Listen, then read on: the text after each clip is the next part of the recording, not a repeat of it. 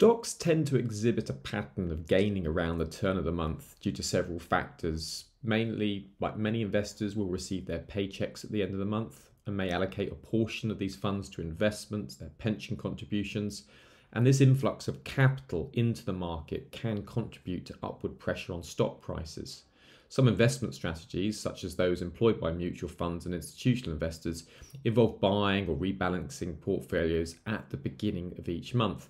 Now, these large-scale purchases can influence overall market trends and contribute to stock price increases around the turn of the month. It's the so-called turn of the month effect. Some analysts suggest that the timing of dividend payments and option expiry dates can also influence stock price movements around the turn of the month. Now, the FTSE 100 has had a particularly strong run of the end of the month effect over the last 3 years. You can see that the first day of the month has had a 75% winning trade percentage with an average return of 0.57% and some pretty big gains, when you consider this is just 1 day's price movement in the FTSE 100, average return 0.57%, the maximum loss 0.90%. And just looking at this turn of the month effect, and if we look at the first day of April, we can see that over the last 3 years, it's had a 66.67% winning trade percentage. And if we extend that out to maybe 15 years, see, it's actually an 80% winning trade percentage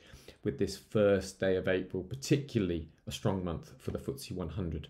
The major trade risk, of course, is that previous seasonal trends don't necessarily repeat themselves again each year.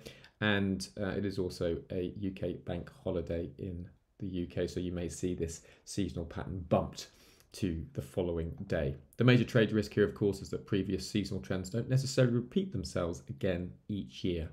Remember, don't just trade it, season exit.